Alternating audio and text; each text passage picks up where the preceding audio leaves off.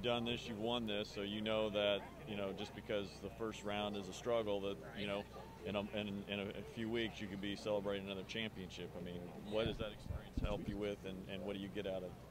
Yeah, I would say this is probably my worst first round that I've had, but I've had some that will rival it, and I've had races in the playoffs that will rival this one. So, you know, I think the main thing is keeping everybody their heads up and their heads in the game for the most part.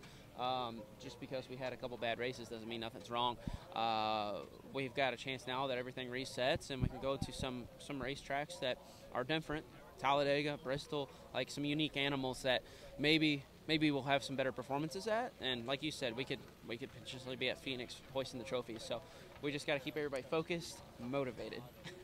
With everything, sorry. Okay. With everything that went wrong today, is this like the happiest you've been to finish 25th and still make it? No, I'm still really mad. I mean, the expectation is to advance to the next round, right? So just because we met an expectation doesn't really mean we should be celebrating. So the way that we met that expectation was really bad.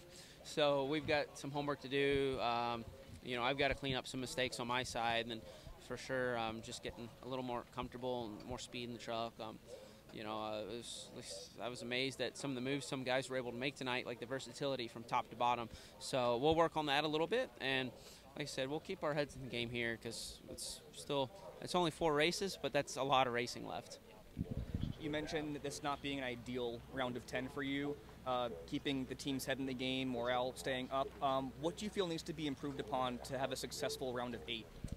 Well, the last 2 races, there was mistakes by me, so let's just start with Ben. You know, let's no mistakes here.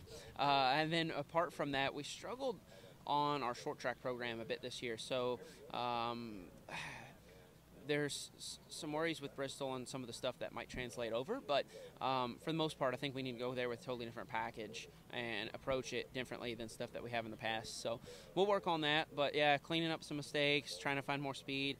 Big tracks like this, a little more comfort or stability, I guess I should say, so I'm not stalling on the wheel. But yeah, all in all, I mean, it was still an amazing effort by the team, right? Like, they did a lot of things. I mean, they did everything right on their side, so they've got nothing to droop their heads about. You know, we're still in the next round, so they just need to stay happy, keep on doing what they're doing, and then I'll figure my side out. So. And then in the '98 team won Bristol last year. How much would that be of help in terms of, like, you know, sharing notes with the team, getting ready, you know, for everyone that's still in the final round? Yeah, no, well, I think that's a good point. The '98 is always different. Like, they science stuff out differently than the rest of the team. So pulling off their notes would for sure be a different package than what we typically run. So I think that's the smartest thing to do for sure. Thank you. Yeah, thank you.